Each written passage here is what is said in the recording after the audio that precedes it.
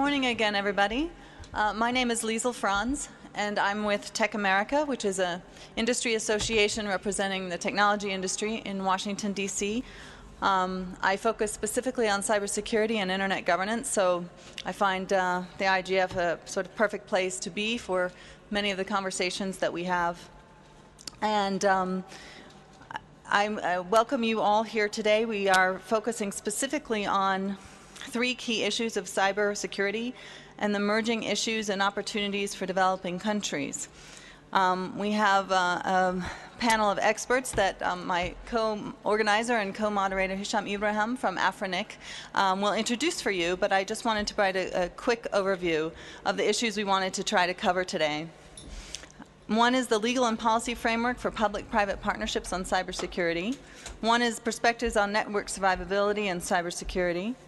And then perspectives on security threats and responses in developing countries, including capacity building efforts.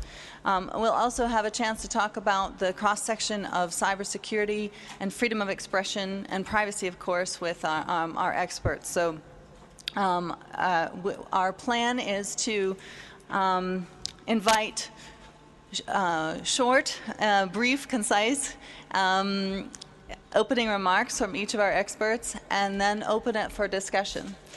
Because I do think that the dialogue here at the IGF is one of its strengths, and we certainly encourage you to engage in that discussion. We do have one, for those that are just joining us now, we are trying to achieve one remote panelist to join us. So I think we're in the process of getting the technical support for achieving that. So if you hear some dialing in, that will probably be her joining us. So be patient with us. Again, let me turn it over to Hisham to get us started. Thank you. Ladies and gentlemen, let me welcome you again, and thank you all for showing up for this early session. We have a full room, and as we had expected so, because this is a very important topic and one of the most debatable and important topics that we want to discuss. Let me introduce myself again. I'm Hisham Ibrahim. I'm from Afrinic. We are the regional internet registry for Africa. We serve the African community and the Indian Ocean by providing them with the internet numbers, and of course, cybersecurity is one of the main focuses that we focus on and are keen on having. Without further ado, I'd like to introduce our panelists. The topic that we're talking about is cybersecurity, and especially the title of the workshop is Safeguarding the Global Internet and Emerging Issues/Opportunities for Developing Countries. However, cybersecurity is an issue for both developed and developing countries. This is why we try to have a diverse panel, and I'd let them introduce themselves with their respective positions and how the theme of the workshop fits into what they do on a daily basis. So I think I'll kick off with Chris, please. Would you start us up? Each one of us to do a short introduction. Short introduction and how this fits into the daily. Yeah. Well, thank you for being here. I appreciate everyone showing up, as you said, this early hour. And my name is Chris Painter. I've been involved in cyber issues to some extent for about 20 years, so I've seen the evolution of a lot of both the threats and the responses to this issue. Currently, I'm the coordinator for cyber issues for the Secretary of State at the State Department. This is a new position that was created just recently, about 6 months ago, in recognition of the importance of not only cybersecurity, but the range of cyber issues, which I'll address in a moment. I think the two things that are clear, and this doesn't require 20 years of experience to note, is the increasing dependence of all of us and all of our societies on cyberspace, but also the increasing threats that we face from a whole wide range of actors, including organized criminal groups, transnational organized criminal groups, and others around the world, and that creates real vulnerability. I think the other thing that's been clear over the last really few years is that this has become a priority not just in the U.S., but a priority throughout the world, and particularly, I think, becoming more of a priority in the developing world.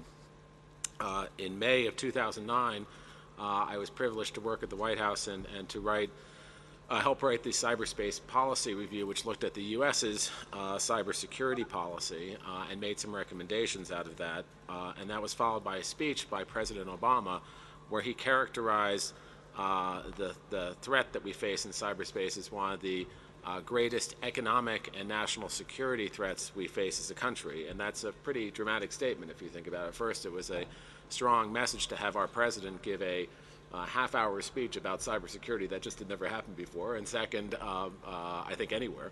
And second, to elevate this as a real significant threat that we needed to face. Recently, in May of this year, the president released an international strategy for cyberspace. And I should say that international strategy, along the lines of some of the things discussed in the panel, was not just done by the government. We also talked to the private sector. We talked to civil liberties and privacy groups as we were assembling this. And it covered the full range of cyber activities, including internet freedom, the economic issues, the governance issues, cyber crime, cybersecurity, that full range of issues, because we found that they are so interrelated. You can't really address one in a silo. Cybersecurity is critically important, but you can't just look at it in isolation without looking at these other issues as well.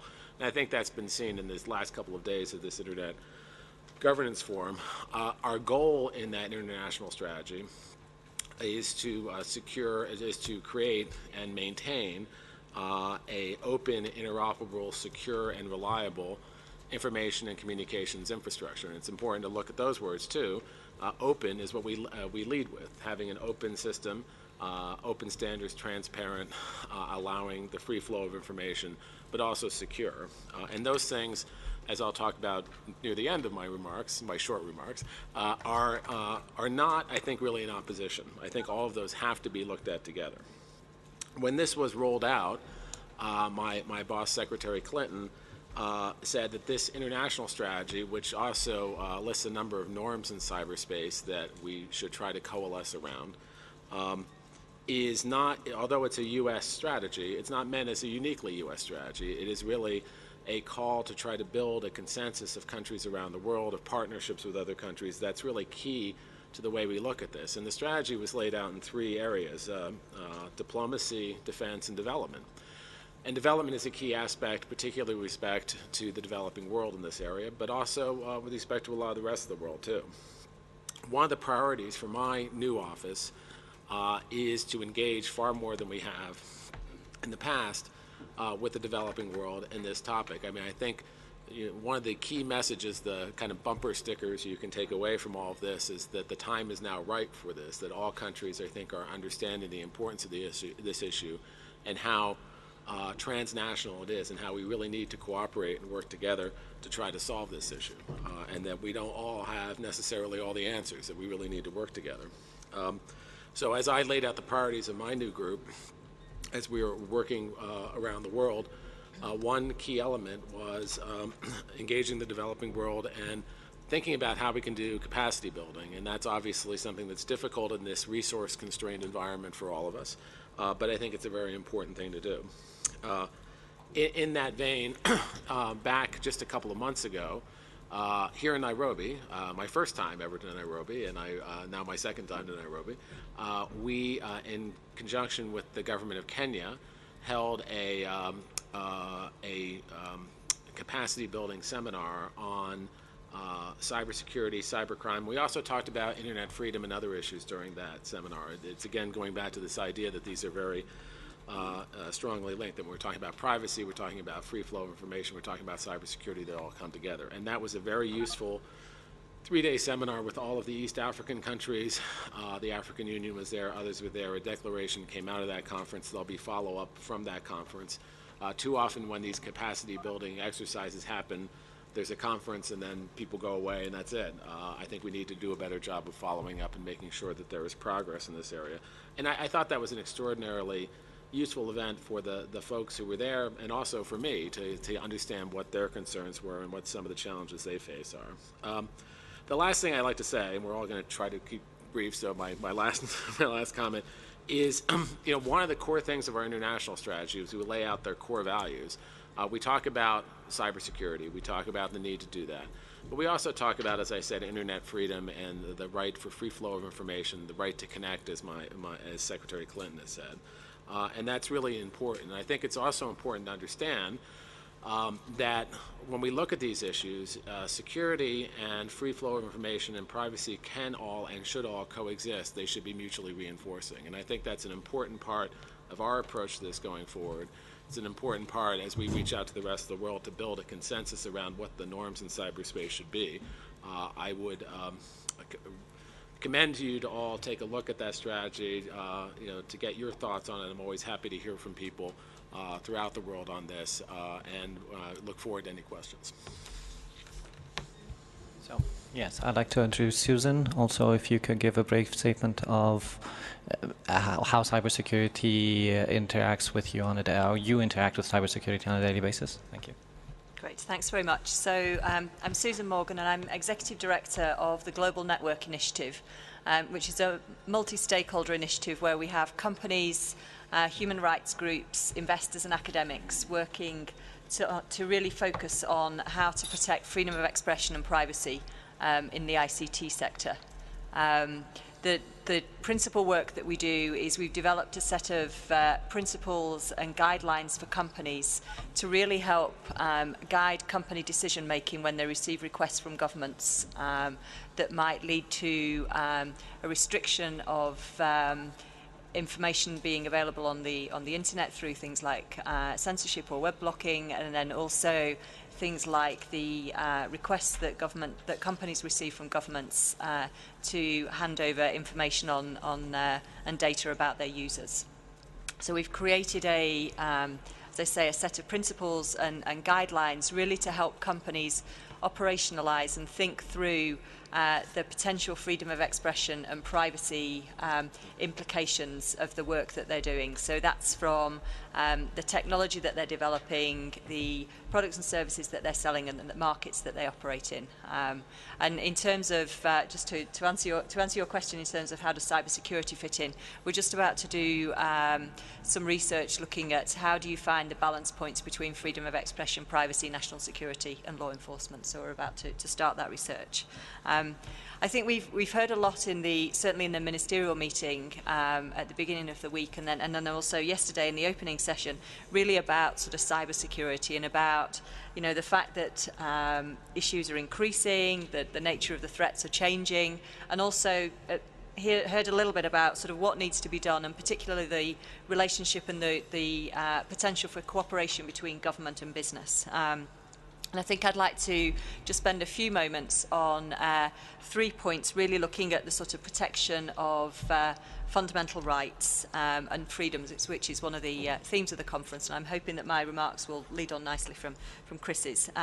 So the first of my 3 points is really about there doesn't need to be an inherent tension between the achievement and freedom of expression and privacy and the achievement of security. I think there's no necessarily inherent tension between those two things. I think there's in terms of thinking about things from a fundamental rights perspective, there's a real sense that they're indivisible, and that the achievement of one can help advance the achievement of others. That said, I think what's important in terms of kind of policy making is that the policy making around cybersecurity is done in the context of thinking about those fundamental rights, such as freedom of expression. I think the second thing that I'd like to focus on is really the role of business. So, as we all know, the internet is becoming more central to people's social, economic and political lives. And I think with that, what we're seeing is the role of private companies that run the networks and provide the services is becoming really more important. And I think, putting companies in the spotlight. And I just offer a reflection that this is happening at the very time that a lot of intergovernmental institutions are really looking at the relationship between business and human rights. So, for example, the UN Protect, Respect and Remedy framework that's been developed over the last 6 years, and a set of guiding principles really looking at the intersection between business and human rights and the responsibilities of business. These principles are now being widely adopted, for example, in the revisions to the OECD guidelines on corporate responsibility. So they're now included in those, and there's also specific reference to internet freedom within those OECD guidelines. So I think in this kind of broader context, you know, the decisions that companies are making in terms of how they engage with governments are really critically important, both in that kind of broader context, and obviously are also incredibly important for the protection of the rights of users around the world. And then I think finally, the final point that I'd make is really about accountability and transparency. So I think probably historically there hasn't been a lot of information in the public domain about the relationship between companies in this sector and their relationship with governments. And I think what we're likely to see in the coming years is a real growing sort of need for both users and the broader public to understand the relationships and the cooperation that exists between governments and companies. So, thanks. Thank you, Susan, for that.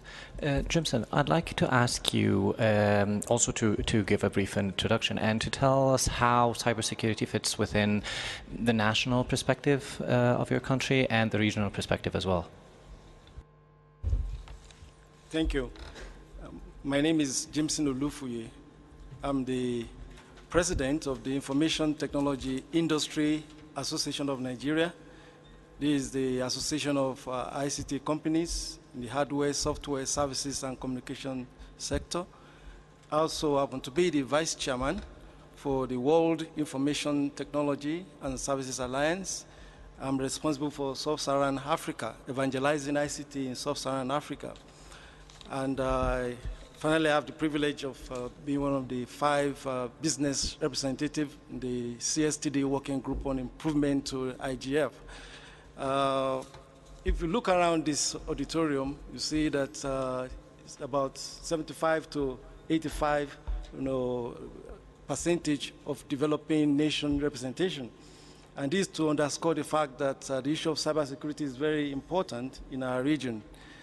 In the face of the WikiLeaks attacks of this network, of dark network, supposedly high security networks, there's been great concern in the developing world with regard to is our data, is our infrastructure safe? If we migrate to this new environment, are we safe? Looking at the statistics in terms of penetration, Africa has the lowest internet penetration compared to the rest of the world. It's maybe around about 6%. And within Africa itself, we have about 11 to 15% penetration. And so we also know about the WSIS outcomes and the WSIS projection for 2015, that is for everybody to be connected, schools to be connected, hospitals to be connected, government to be connected, and services to be rolled online. So it's a great opportunity that we see, that is Africa, to be able to develop rapidly, and not just develop rapidly in terms of leapfrogging, but to cheetah pivot in terms of, the cheetah is the fastest animal, and pivot. So cheetah pivot beyond leapfrogging. Frog can only go this far. So, but we want to cheetah pivot. So we want to really catch up so rapidly. But this cybersecurity is a concern. So how do we tackle it? And we feel strongly that we need to find a serious solution to the issue of cybersecurity challenges, because we know it will be in our benefit if we develop faster. We have already seen the dividends all across Africa in terms of mobile penetration. We're seeing the dividend, but we need to do a lot about it. So I would say that it's a real delight to see a lot of my colleagues from developing nations here. I would like to really emphasize that perhaps these points be worthy to take home. There's need for us to invest in cybersecurity research, especially with regard to how can we secure our network by the time we move our resources online. For example, Nigeria has just recognized that we need to move rapidly, create more jobs, and as such, there's a brand new ministry of communication technology, and we want to really blast off seriously. So there's need for us to invest in cybersecurity, contribute to the security of the internet to safeguard the data, because a lot of people have asked, if we put this thing online, would it be safe? So we have to go into the state of assurance that it's going to be safe, it's going to be safe. So invest heavily on cybersecurity research, then also on SAT. Throughout Africa, perhaps maybe 1 or 2 countries that have some form of SAT, that is Computer Emergency Response Team. In Nigeria, we had a workshop last year to sensitize stakeholders about SAT, but we yet to really move fast concerning it. So we need to invest in SAT centers in developing and emerging nations, where we are the poor link to the global web. So it's not something that should be left to developing nation alone. Developed nation needs to collaborate with developing nation to really do something about the weakest link in the web. And the third point I will mention concerning what we could do, particularly business, is to manage all these challenges maybe better. For example, when you hear that the United States Department, there's something that's leaked out of it, you say, what? As secure as that place, or Defense Department. So we need to do more of management. We need to find a way of damage control more effectively, and do more about the safety of the internet than about the weakness of the internet. And also increase collaboration, as Susan mentioned, among stakeholders across all sectors. In developing nations, I've seen, using Nigeria as a case study, there isn't much collaboration between the private sector and the public sector. So there is need for us in the developing nation to really come to a table, same table, and to discuss this issue, collaboration, especially that it's the private sector that has the greatest investment, even in the infrastructure. And also concerning law, most developing nations, they do not have cyber security law. There's need for that to be in place for business to invest, in the infrastructure, more in infrastructure. Perhaps the reason with regard to this, perhaps because of low capacity. There's a low capacity in terms of know-how about the issues concerning cyber security. I know this because of my interaction with officials. In fact, most parliamentarians, they don't know what we're talking about. They're even just trying to grapple with having email number, but email address is not email number. So it's more like capacity. We need to build capacity, in the area of cybersecurity law in the developing nation, and also on IG awareness, internet governance awareness. Again, I'm happy that there is a large and huge turnout regard to participation from developing nations on IGF. So we need to do more, we need to involve more, and on this note, I would like to congratulate again our colleagues, our brother in Kenya, for putting up a beautiful event together. So we need to be involved more in the IGF awareness and participation.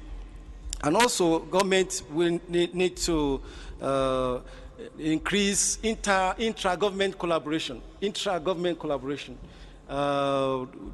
within itself need to collaborate more with regard to sharing resources and putting up common defense against cyber threats. As I said, the parliaments, they have low understanding of the issue. So we need to get our parliamentarians involved strongly. I made some efforts to get some of our parliamentarians to be here, but they're still trying to get settled down, and so there has been challenges in getting them up here. But our brethren from developing nations, we need to take this message home. We need to begin to bring in the parliamentarians, because they are the ones that will bring about the law and enact the appropriate law. Then finally, there is need for cybersecurity task forces in our nations. We need to have cybersecurity task forces across states, across region, so that we can increase understanding and collaboration and the ability to control threats. Threats will always happen. On the real life, you can't say because there are robbers in this area, then you will not leave. So you have to find a way to tackle the menace. So the same thing on the space, that's what we tell them. Like on the cyberspace, it's like a real world where you have some people that don't like the way we are. So we need to come together, just as we have come together, to find common solution to the challenge. I listened to the ministerial and the opening session yesterday, and I was quite pleased with a lot of efforts that's being made concerning the DNS security and also other forms of security, and the need to build confidence on the internet. So when we build the confidence, that is when we can really cheat up pivot, we can really experience what we desire according to the WSIS 2015 action lines, and then we can, by 2015, have the whole Africa fully connected and being in the dream we desire. Thank you. Thank you very much, Jimson. Bert, I think once you introduce your affiliation, people will know the answer to my question, but how much time does cybersecurity take of your daily process? Well, thank you very much for the opportunity to be here. My name is Bert Kaliski. I work for VeriSign. We're an internet infrastructure provider. And clearly, as a provider of a registry and network performance services, we think continually about the threats against the services that we provide as part of the global internet infrastructure that we support. Threats happen continually, and they occur both at an internet level and in our more conventional lives. And I think about my journey here, and many of you have traveled various distances, the number of security checks that I went through. So I think I've lost track of how many times I've presented credentials, passports, visas, boarding passes, registration forms upon entering this wonderful complex, badges as we come in, having bags checked and going through security and so forth. And maybe that's the case where we're looking at the leapfrog type of activities. I'm very inspired by our previous speaker's comment about the cheetah pole vault. I will take that back as an analogy to work forward, because when we're thinking of internet governance and the threats and the countermeasures, we need to think at a different level. In contrast to my experience of multiple physical security checks and the things that many of us have had in our journeys from place to place, when I went online, I used the wireless network that was provided here at IGF, and I suppose there was some initial check. I don't know that there's necessarily a password at that point. My mobile device could authenticate itself then to the computer network at my company to be able to access email, and each of us may have done that in a different way. In that sense, I've moved from the physical world to the cloud, if you will. We could call it a virtual world, a logical experience, but let's use cloud because that's the popular term at this point. And in the cloud, we are looking at the cheetah pole vaults. It's a different kind of environment.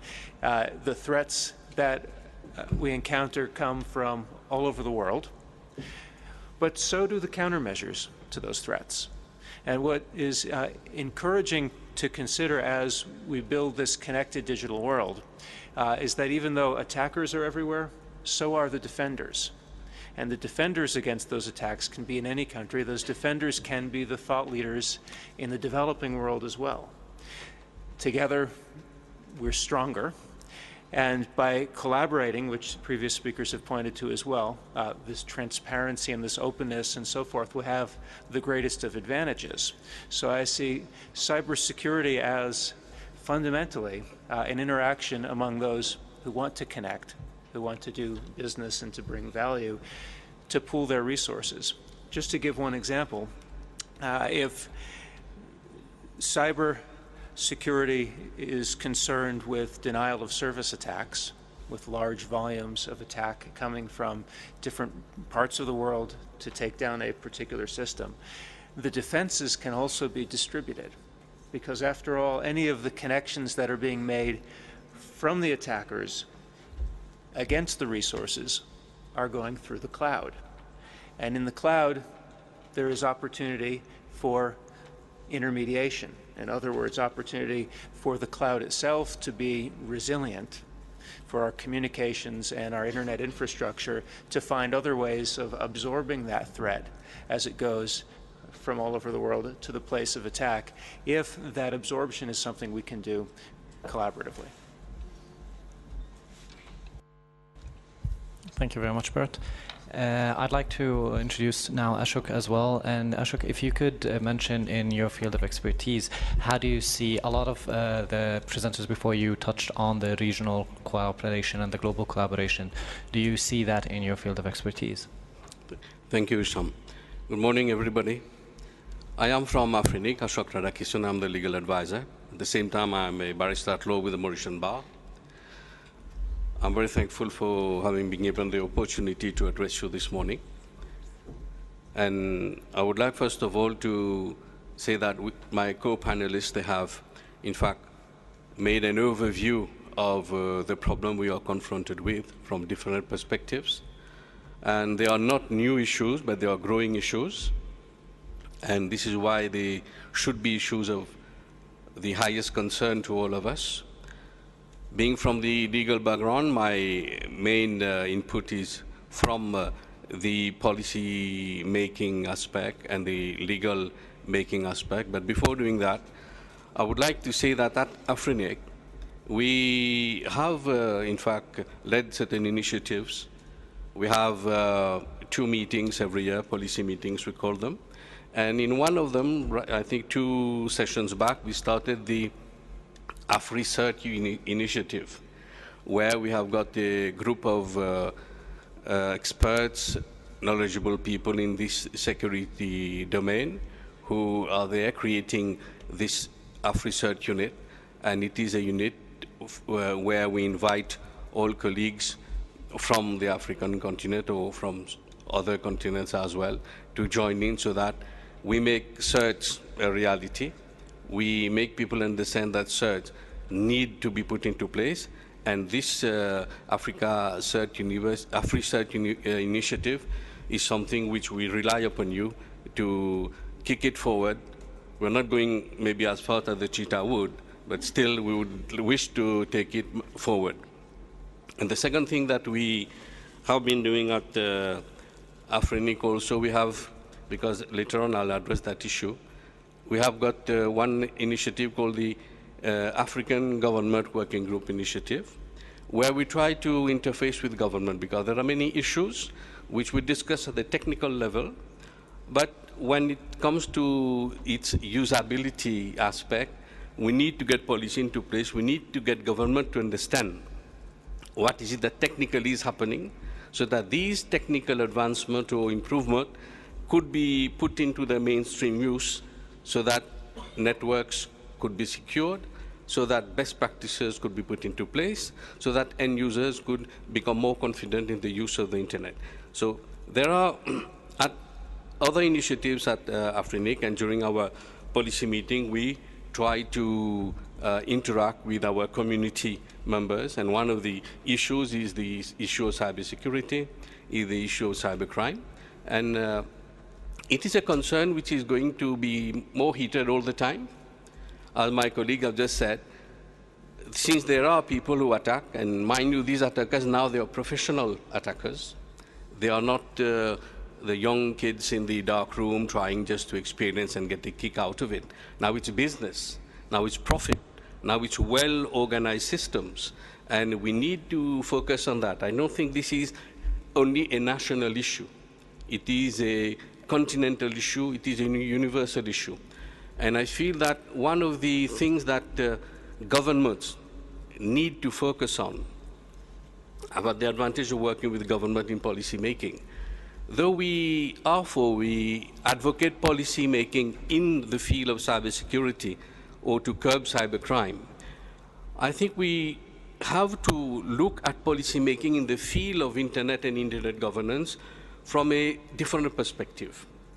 One shouldn't make policies which is going to load the system in such a way that what we have good about the internet is openness, its privacy aspect, its transparent aspect, its accessibility aspect, that we don't load it with too much legislation, we don't load it with too much regulation, so that we start feeling more fearful about the law concerning internet than about the security we need to have in using it. So policy making in this context, I would advocate, it means more government opening up. I've had opportunities to embark in consultation process with governments. We know that where they different fields. Consultation coming from government, they are normally think that since we need to consult, we consult. So that people won't say we haven't consulted. There must be proactive consultation with government on the one hand, and the people who run the infrastructure, the companies, the private sector, because these infrastructure, most of it is in the hands of private sector. And more importantly, I believe, end users also. So this tripartite sort of effective and proactive consultation must be put into place nationally first. People come to terms with what is involved in getting a secure cyberspace. We can't say we're not going to use the internet, however risky it is, however problem-prone it is. We need to find ways and means to make it a better place, a more secure place for people to access and work. And governments have an important role to play, but I don't think government is the only party which is going to really come to terms with the policy. The policy needs to be policies which take into stock the growing internet economy, which take into stock the growing illegal internet economy, which takes into stock also the needs of end users and their sort of I would not they're not innocent use, but more or less reckless use of the internet. Maybe I'll end by telling you that why is it when we drive our car, we have an insurance policy? And this insurance policy is imposed by government. If you don't have an insurance policy, it becomes a criminal offense. Why is it in the use of our machine, of our equipment? We just use it like that, allow everything in, and when we are connected to other machines in our town, in our country, in the whole world. Shouldn't government think about putting more responsibility on the end user? First of all, of course, we educate them, but then they have got, in some ways, to be under some sort of, I'll use the word repressive between inverted commas. Just like we need the license to be on the road for safe use of the road, what do we put the end user on when they use the cyberspace, they use the network? Because they, not only they are at risk, but they risk others. And in this interconnected world, I think government needs to come together with civil society, together with the corporate sector, industry, to find a way how to make the end user responsible. And this sort of tripartite reflection on what kind of policy we need to secure the internet at the national level, should I end by this, should be pursued on the international level. There must be the continuum between national initiative and we go on into the international forum so that there is no place where cyber criminals would find it safe to come and settle and do their business. Mind you, they do good business, they do good money. Maybe I'll answer questions later. Thank you. Thank you very much. I'd like to ask our remote moderator, has the remote panelist joined? Not that I'm aware of. Okay, thank you. So on that note, I'd like to open the floor for questions. Yes, please just mention your name, affiliation, and if you're addressing a certain panelist with your question, please mention whom. Alex Komninos from South Africa. I'm an independent researcher. I am just making a point, so I'm not addressing anyone. I think that there tends to sometimes be a state and corporate-centric focus in cybersecurity. I can see we are trying to integrate civil society here, and it's been mentioned a lot, so I congratulate that. But I also think that a phrase that's important here is that people need to keep their own house in order when it comes to cybersecurity, and we really need to address it from the individual and the group level and work at it from the bottom up. Something that's shocked me I still, it boggles my mind. But if you registered for the IGF online, you registered over HTTP. You sent your ID number, your passport number, your home address, which then could be monitored at any point along where it travels on the internet. So if someone is coming from a repressive regime, if someone doesn't want someone else to know they're attending the Internet Governance Forum, or if someone doesn't want anyone at any point in the internet to be able to read their home address and ID number, then this is a grave cybersecurity fail. And yeah, I think that this needs to be investigated. Thank you. Thank you, Alex. I think that's an interesting observation, given that we are here to talk about that issue particularly. I'm not sure who to take that up with, but perhaps we could do so. I know we do. Jim, do we still have a question from our remote participants? Yeah, but they had to reboot the machine, so I have to. Okay, so we'll have to wait a moment. Again. Yeah. Okay, so in the second row here in the back. Right, thanks. My name is Nenna, and I'm an ordinary user, very end user, and I'm impressed by the panels and the panelists seated there. In my other life, I used to be a legal person, but now I'm civil society. But today, I'm just a user. So I'm asking a user's question. Ashok was mentioning about putting more of the responsibility on the end user. And my question is, will you give responsibility to someone who has not been educated about the issue? And the other side of the question will be, how do we share responsibility across all actors in the internet security ecosystem? Who has the greater responsibility? Is it the government? Is it the service provider? How do we share responsibility? Thanks. Anyone like to take that first on shared responsibility? Well, maybe I could just say,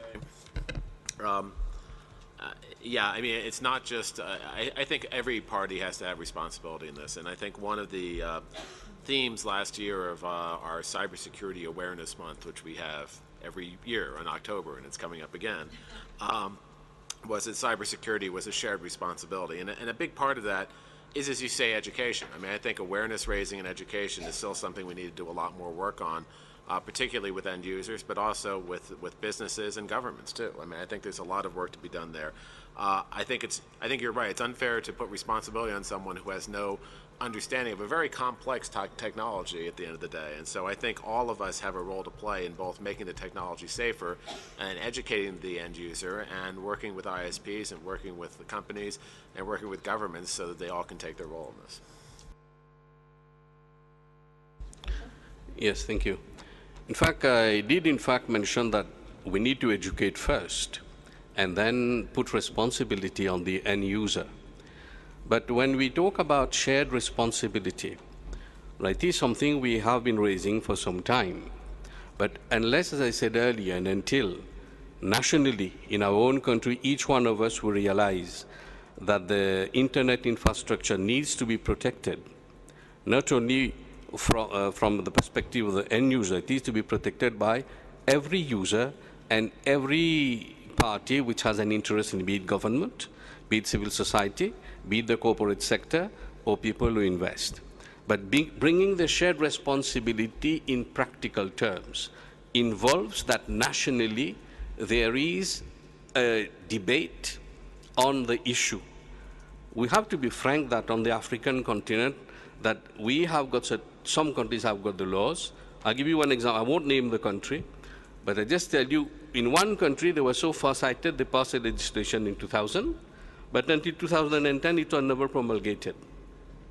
So, if we take actions, and there is no practical aspect of it, no practical sort of putting it into practice with people using it, investors using it, or industry using it, there's no point. So if we talk about shared responsibility, the responsibility has got to be mapped out in some sort of a document, be it a local sort of a document to which all sectors are bound, following what I said earlier about proactive consultation, where each party brings in its own interest in the matter. It's not a government thing, neither is it a business thing. It is a thing where the responsibility not only must be shared, but the responsibility must be taken by each party. To come to the end user, to get to the question, once the end user knows what sort of field he or she is in, then that end user becomes responsible with the use of his own equipment, his own machine. And if you don't do that, then you open the whole system to risk. So shared responsibility doesn't mean only educating people to tell them this is good, this is bad, this is where you should pay attention, but there must be some form of a discussion, a forum where people come and say what is the problem, how they want to be responsible. We can't thrust responsibility, but people must come and find that they are responsible. In many fields, this happens. For the environment, people become responsible. It looks easier to be done there. Then my question is, why is it that we are taking so much time to become responsible in the cyberspace, where we are faced indeed with so much, and if we don't react, maybe then if we lose trust in the system, then the system is worthless. So not only responsibility, people must become so responsible as they trust the system, and the system will be so well put into place that it becomes trustworthy. Maybe I'll have remarks again later. Is there anyone else that would like to address the issue, the question of shared responsibility? Yes, as a matter of fact, enlightenment is very important, creation of awareness by all stakeholders. And just to buttress the point of last speaker concerning the responsibility of the user, in most cases, when the user has to do a transaction, they say, okay, click this agreement, read this agreement, and click. Many don't read. You just click, okay, go. So the responsibility is that you should read, know the contract you are going into. That's another angle, to responsibility. And then also, it lies more, I think, with the government vis-a-vis law enforcement, because the law enforcement aspect of it is very important. We know about the Budapest Convention on cybercrime. I don't know, maybe could get enlightened. I don't know any African countries that's ratified that, So that kind of cross-border convention that could help in mitigating against cybercrime is very important. So in that regard of law enforcement, there is more responsibility on the part of the government, but also the business itself. We're in the business because we have always taken the proactive step, coming up with solutions, coming up with new innovation. So business too, we have a lot of responsibility to ensure that we keep track and ensure that the system is safe for all. If I could Bert, do you want to make a comment? Susan, I think you do too, and then we have a question over here. So I mentioned the term resilience earlier. And resilience is a concept that says you can survive accidents and attacks. And while users or system managers may bear some responsibility, the system survives even if they fail to fulfill those responsibilities. A good usable system should not place too much burden on individual users. It should let users do what's natural to them. And in fact, per the driver's license, if I am in my car, I should be properly qualified. When I flew here on an airplane, I didn't know, have to know how to fly one. So in different cases, the different usability has different responsibilities on me. In that case, I just needed to stay in my seat. So making it easier for users will increase the benefits of the internet. Resilience says, let the system recover from the damages that might occur to any individual users so that other users can continue to do their work. Susan? So just a quick point, I think, coming back to the issue of shared responsibility, I think given the kind of complexity of the issues and the challenges, there's no one stakeholder group that's going to be able to solve the issue. So I think, that's, to me, that's one of the critical reasons why it's important to have responsibility across the stakeholder groups. Okay, let's move on to the next question over here by the window. If you could identify. Do you need to get near a mic? Great, thank you. My name is Ben Ako. I work with the International Institute for Sustainable Development. I think that there is a social, actually 2 points I need to make, that there is a social and a cultural side or angle to this debate that we perhaps are not considering. And that we have all thought that dealing with cybercrime has to do with a legal side and I would say a political side or angle to it. And perhaps we should begin to think about a social, in some cases also the economical angle to this debate. A second point I want to make is that digital literacy is a component of this whole process. And we have assumed that digital literacy is a capacity building issue. And in most cases it is not necessarily one. And that it cuts across a whole and a broad sector of society, right from a primary school level when we begin to talk to a 6-year-old child about cybercrime and cyberbullying online, right up to the business level when people secure their networks. And that broad sector of society needs to understand identity, privacy issues online. And I think we have not been paying that attention in terms of the approaches that we should be taking in dealing with cybercrime issues. I'd like to know what you guys think about those 2 points.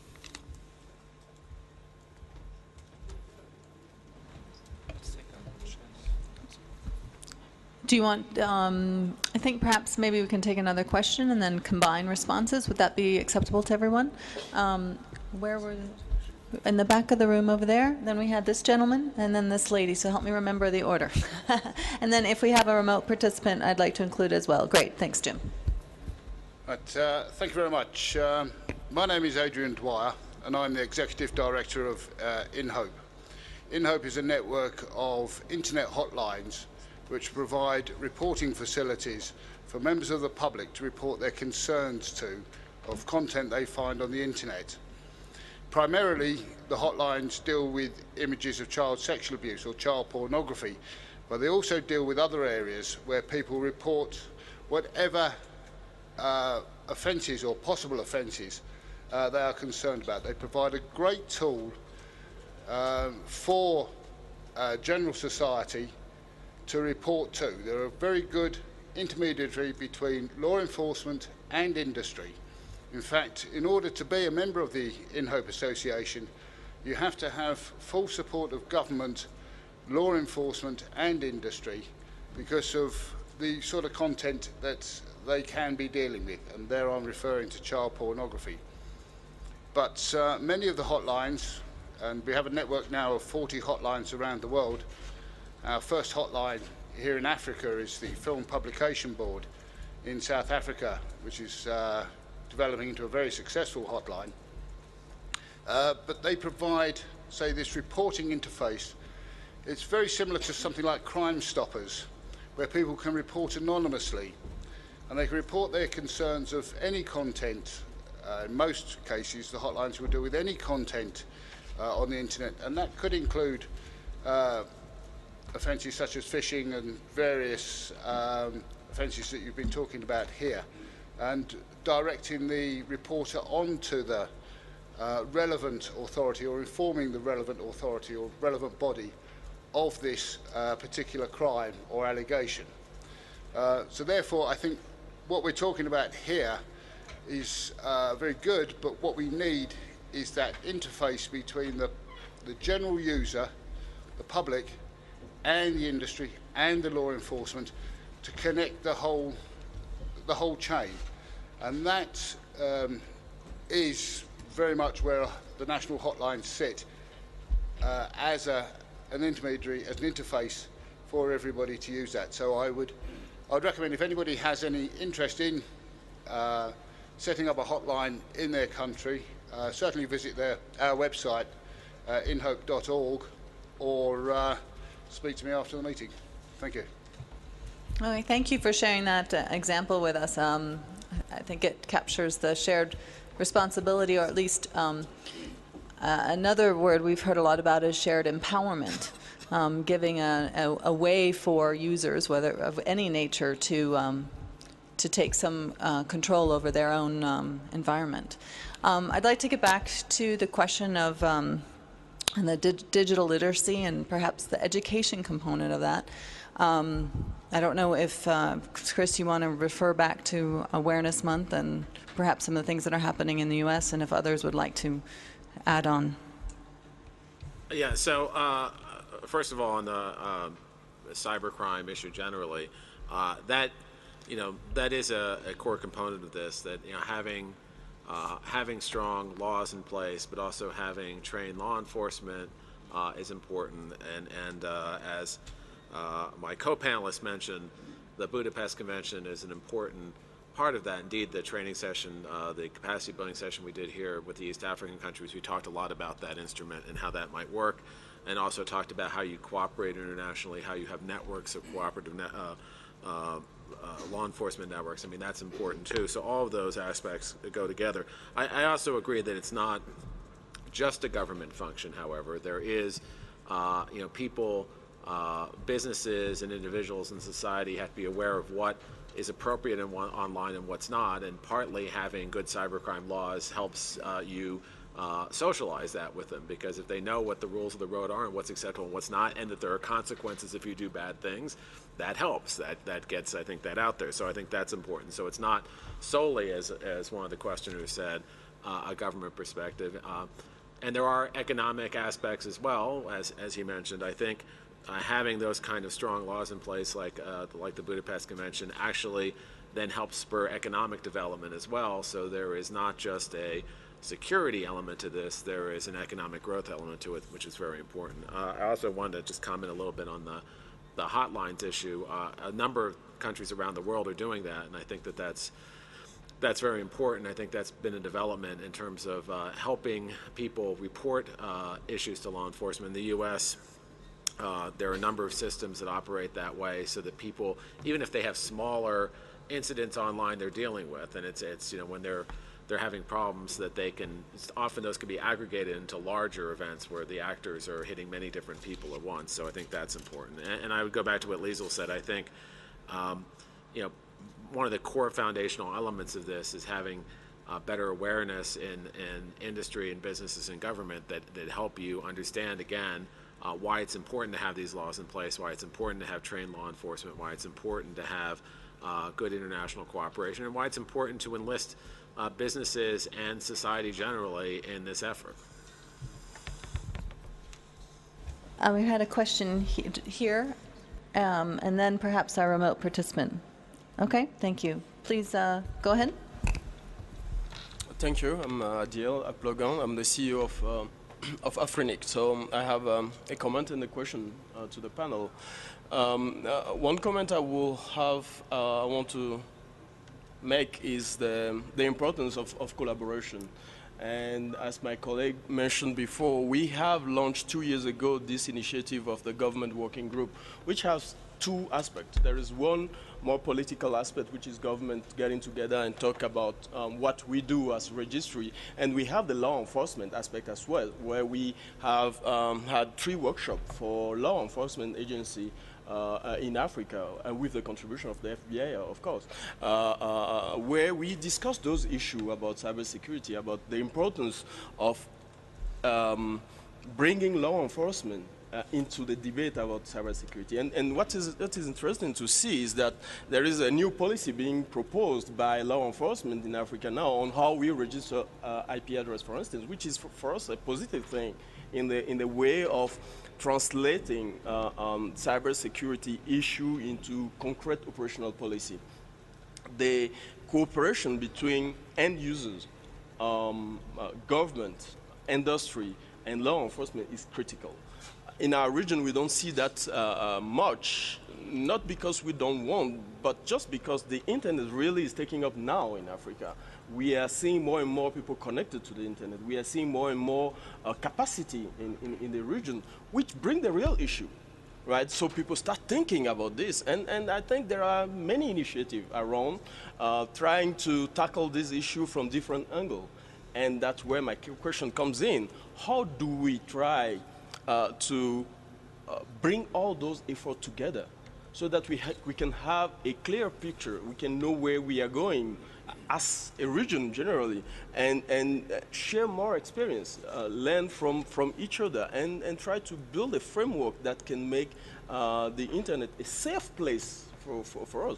We don't have to reinvent the wheel. We can learn from others. We can adapt what has been done. There are a lot of treaties in Europe, in America, which are working or are in place. How can we apply that in our region? And I think that is something that I would like to hear the panelists to talk about, how we can better organize ourselves in developing country to tackle this cybersecurity issue.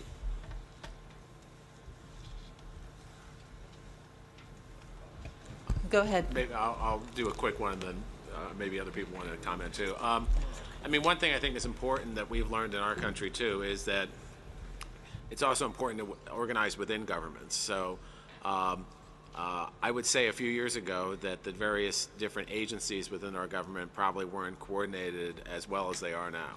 And that's an ongoing process. And that's true of every government around the world. There's not one country I can go to where all the agencies are talking to each other and know what's going on.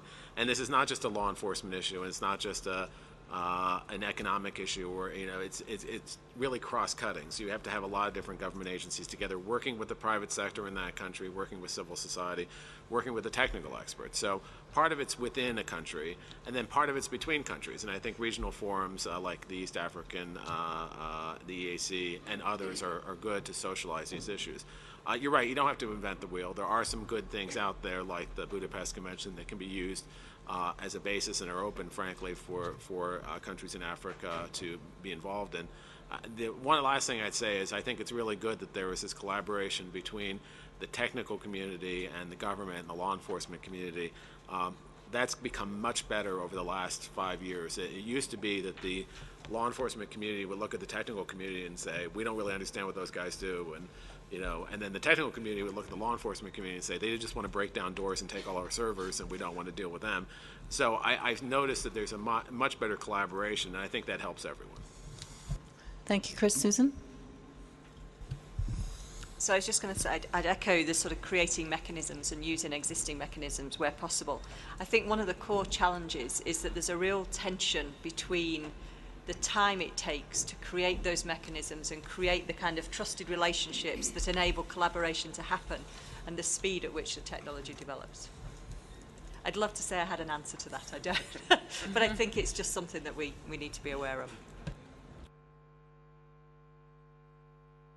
Jimson, you want to tackle that one? Yes, very quickly. Really, Ben Akko said something the other time concerning the social and cultural aspect to the issue, and I agree with him. And I think a solution to that would be like developing a bottom-up e-skills framework that would also incorporate enlightenment from the cradle to the grave. Then on how do we collaborate, bring all the efforts together? I see a change in Nigeria, for example. Recently, before now, you have all the agencies and departments concerned with ICT or cyber issue in disparate areas. So now, based on advocacy, the government decided to have just one ministry to take care of all those issues. So perhaps that's the way to go. We need to cluster, and we need to establish a mechanism to build discussion and exchange of ideas within the administration, and then bring in all the other stakeholders, technical community, the business community, the civil society, bring everybody together and discuss those issues. Actually, in most of our nations, developing nations, I think the onus lies with the government to take that initiative. Because if the government does not move, things don't move.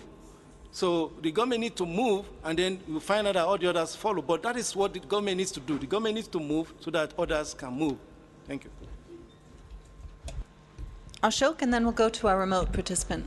Yes, I would like to respond to Adele's remarks about how do we get all the individual sort of local-based initiative. We try to federate them and try to bring an African perspective, if I might say so, in this respect. I think you would recall that when we started with the WSIS initiative 2003, there were in Africa different sort of regional or preparatory meetings which were held. I remember there was in Mali, there was in Mauritius, there was in the east part of Africa, where people came together and tried to get issues on board which could be taken up to the WSIS in Geneva, eventually to Tunisia. From then on, we had what we call IGF meetings, national IGF meetings, then regional IGF meeting. For example, one of the very dynamic meetings, the East African IGF, where every year there is a meeting.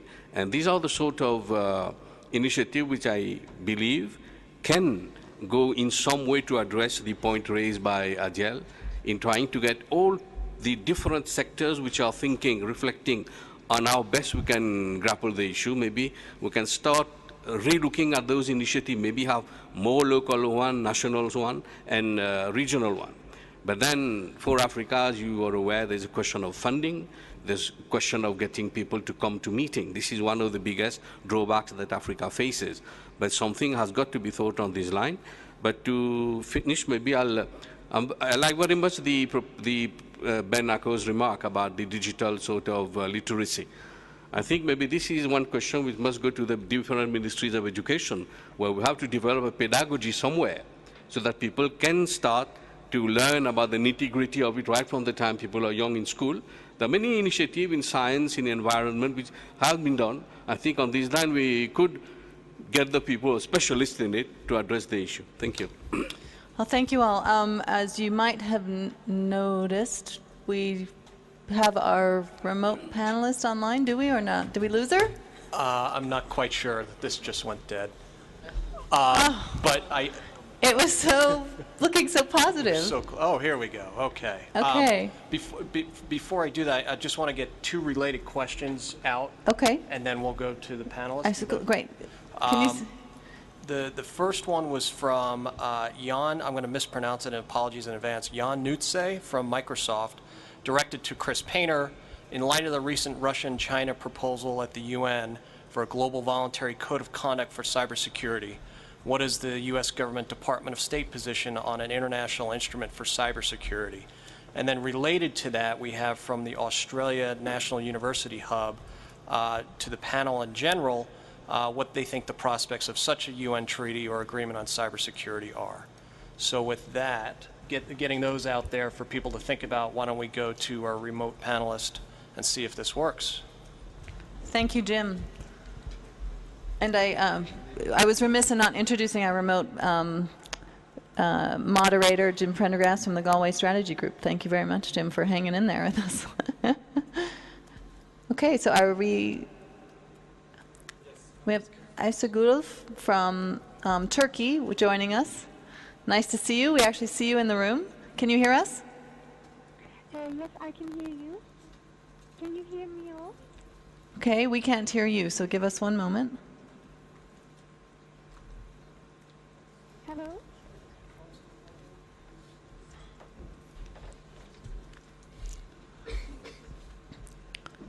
We're not hearing you yet, Aysegul, so hold on one second.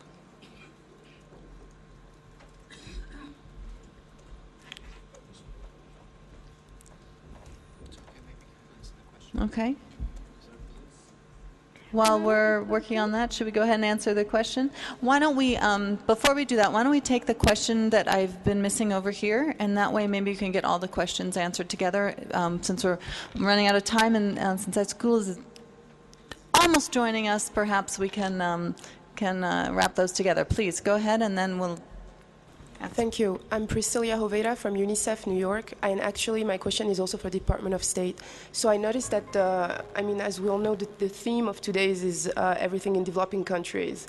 And my question is, so because the Department of State is here today, what it is that you have been doing regarding this in developing countries? Could you give us concrete examples of initiatives done in some developing countries, whether it's African or South American or maybe Southeast Asian, I don't know, but that would be really interesting. Thank you. Could I ask each of you to, Chris, I know you've got sort of the lion's share of the answers here, but to try to answer the three that have been put forward in one go? Is that all right? And briefly, as Hisham is reminding me. And very briefly, on the first two questions, I think we've been clear that we think that a global treaty on cybersecurity, that's not really the approach we should be taking right now. We do have the Budapest Convention dealing with cybercrime. There's a lot of issues we need to discuss and consensuses we need to build around norms, and I'd say our approach is laid out very clearly in our international strategy, where we talk about norms in cyberspace, we talk about socializing those norms, how we're going to reach some global consensus on this, and that is a lot of things that we need to do now. We don't have consensus on a lot of those issues. I would also note that there's a conference that Foreign Minister Haig is having in London, which will be discussing exactly these issues. What are the norms in cyberspace? What are the things that countries can start coalescing around? That's where I think the real lion's share of our work is. On the issue of some of the capacity building, I mentioned the Nairobi conference we just did 2 months ago. Our other parts of our department have done a number of cybercrime and cybersecurity related work, both in the cybercrime area but also in building certs in various places. It's not just us alone because we are very resource limited. USTTI, I think as you heard the other day, is developing a distance learning approach on cybersecurity that will allow people to more cost effectively get training in this area.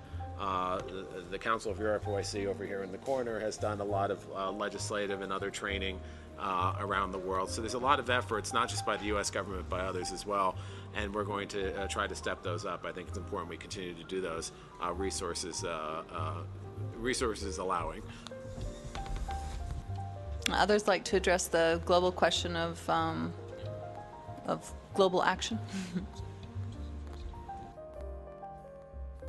So I think it just strikes me that from what I see at the moment, there's a proliferation of sort of standards and principles and norms coming out of a whole range of organisations. So I think that's probably the stage that we're at, and we're likely to be in that for some time. I think there are internet essentials coming out of the EU. I think there's a set of principles, the OECD. I think there's the principles that the Council of Europe have been referred to. So I think we're at the stage where there's principles that are looking at aspects of cybersecurity, trust, internet freedom. All these things are being looked at the moment in many, many different places, I think.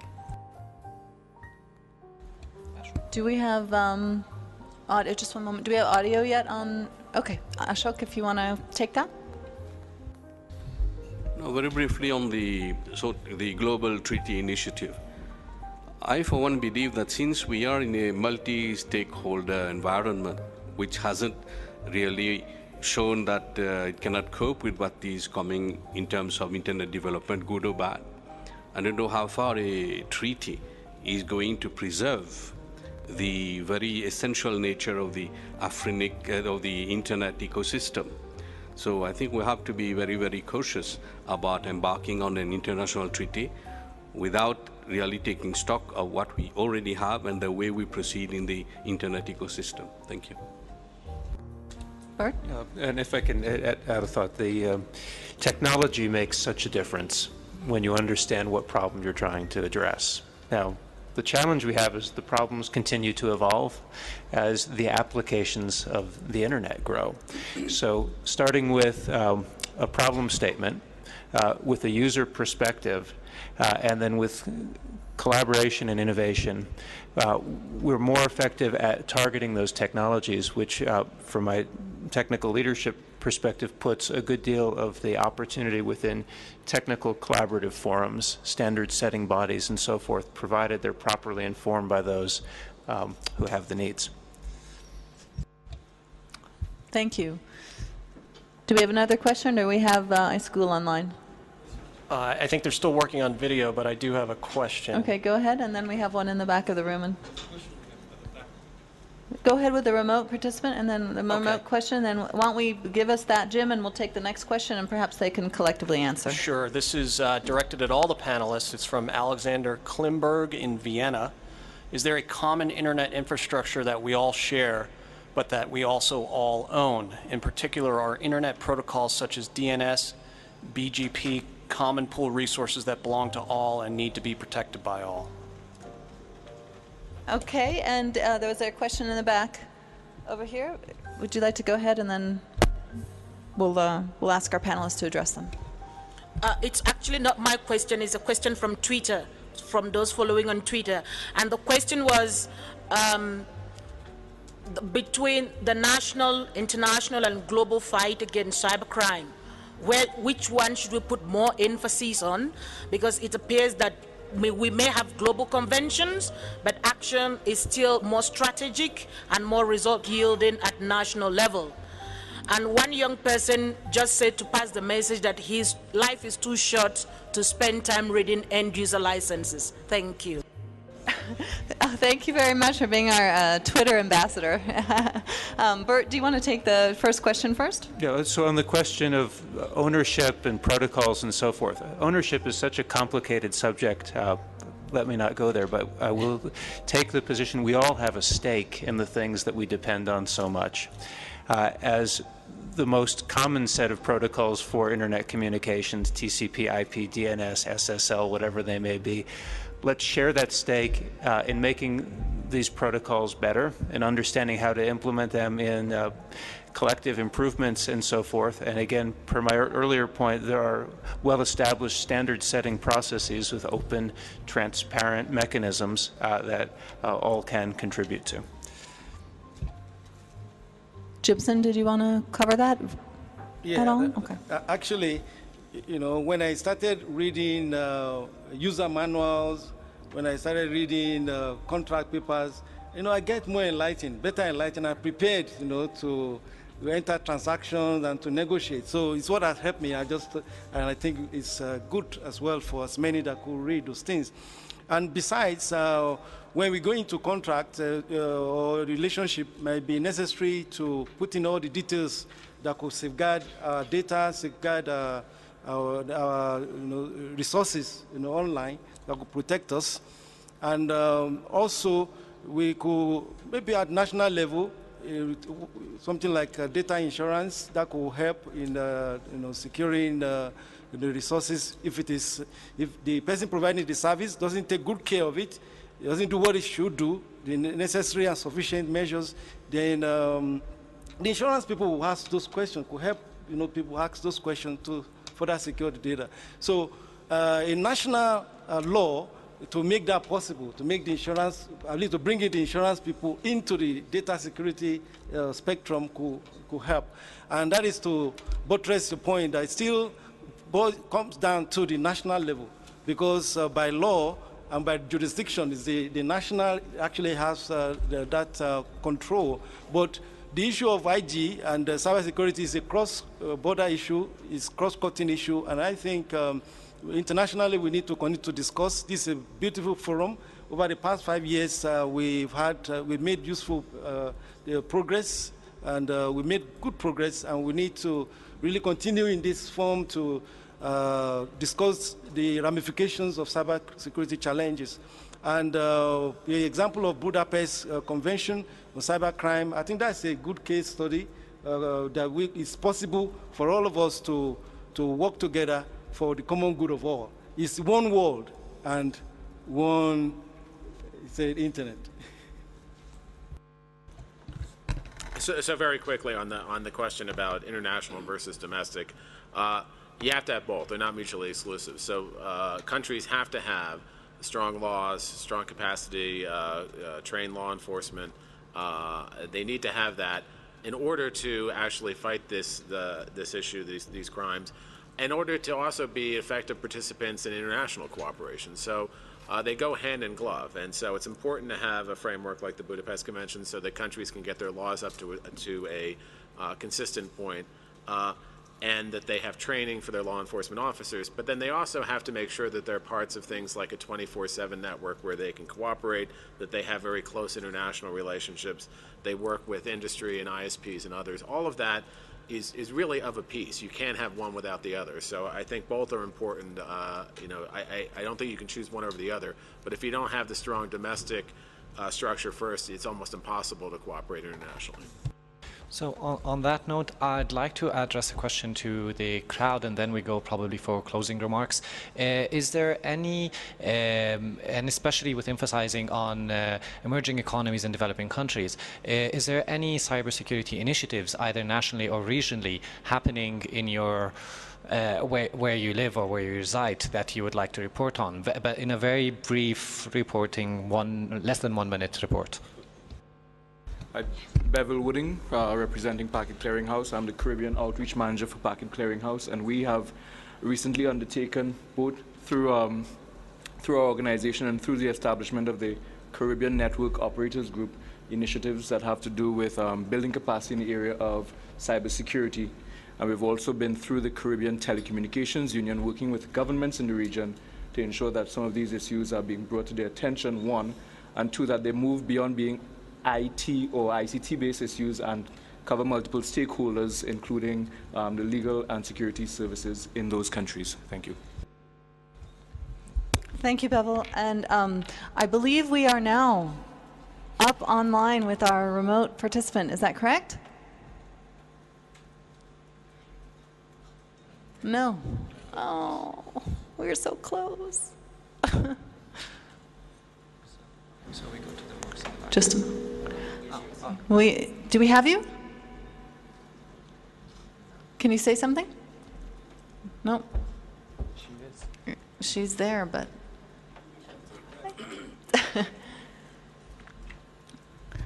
I'd like for her to answer the question because I know she has one. I'm hoping we can hear her in the last couple minutes here.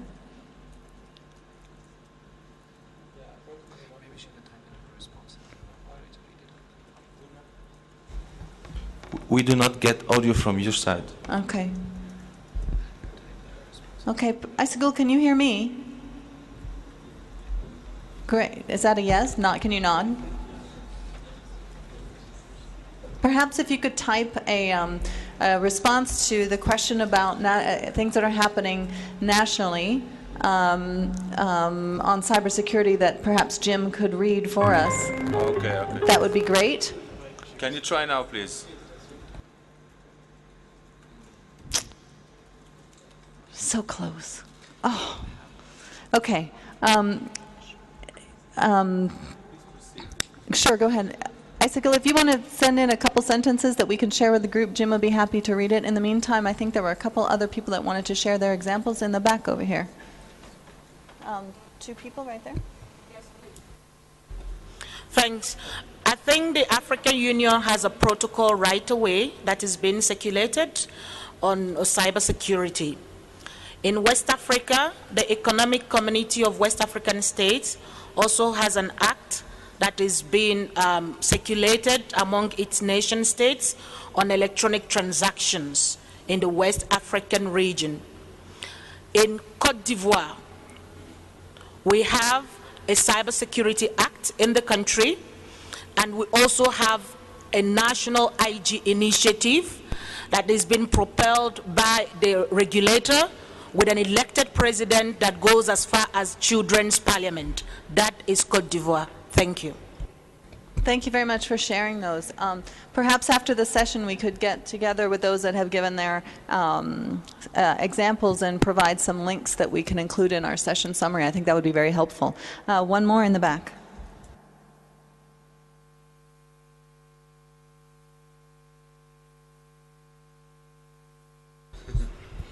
Thank you very much. My name is Michael.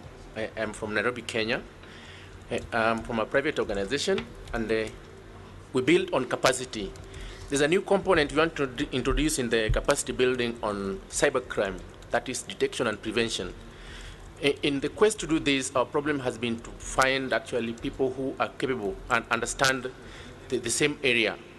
So our intervention is that by next year, sometimes in March, we want to hold such kind of a training targeting the private sector, because we realize that there are people who are likely to be affected so much by cyber crime and the like. So my interest is from this panel that if we could get people with lots of expertise in that area, that would really definitely help us so much as we move forward towards next year. Thank you. Okay, thank you. Jim, do we have any missives from our remote panelist? we're still attempting to connect. Could you try to speak, please?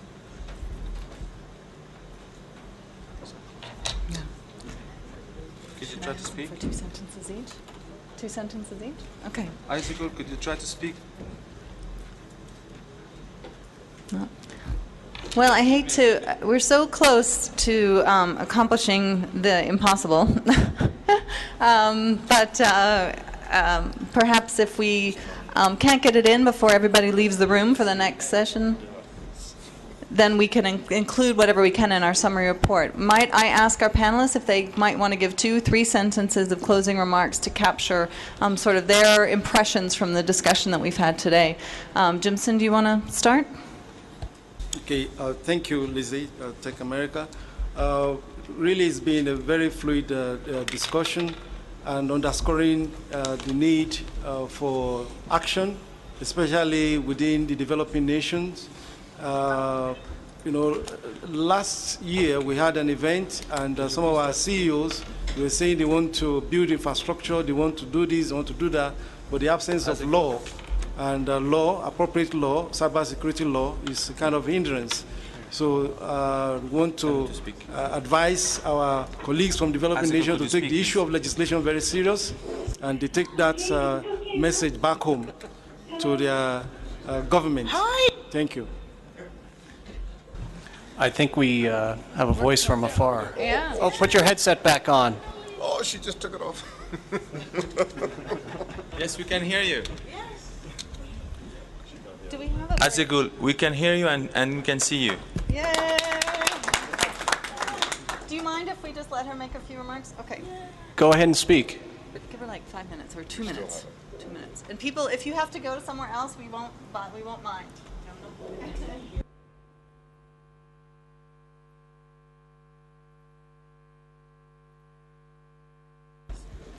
You can go ahead and speak. You can go ahead. Yes, we can hear you. Could we type into her to make her know that we can hear her?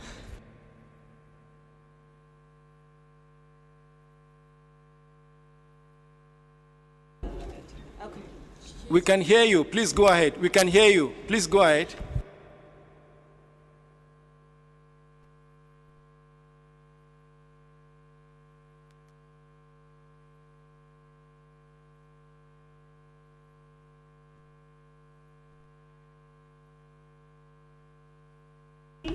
Yes, we can hear you.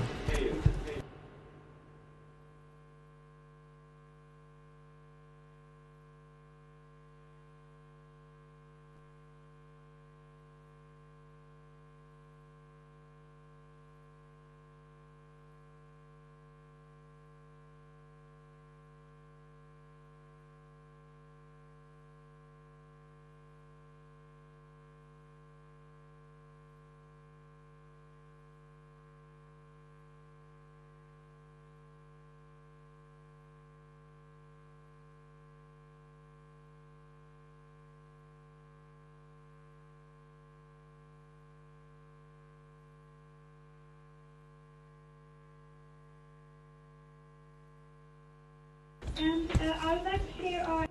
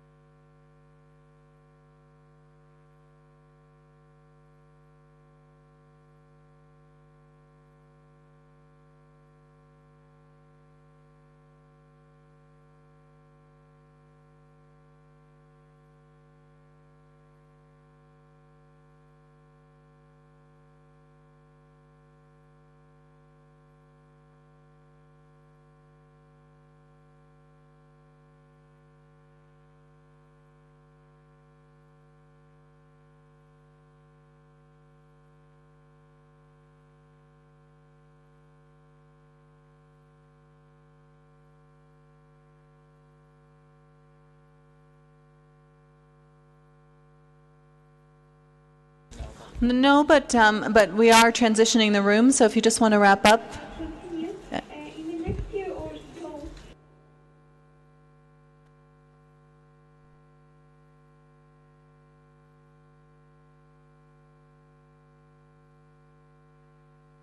We're cutting off? Is that what we're doing? Well, basically, we have to end the session now. If you want, so unfortunately, we'll have to stop. But we can be in touch to, if you have any concluding remarks you want to share with me for our session report, okay? Thank you so much for hanging in with us, really. Thank you so much for hanging in with us. conduct regional or inter-regional cybersecurity exercises in the next year or so. And we would like to be in close contact with the countries who would like to join us or who would like to contribute our studies. Great, thank you. Thank you. Thank you very much, and thanks for hanging in with us. And I can't believe we did it. Thanks to everybody. No, understood. Thanks everybody for hanging in with us in the cybersecurity panel, and I guess the next panel in here will start at 11, if I'm not mistaken. So.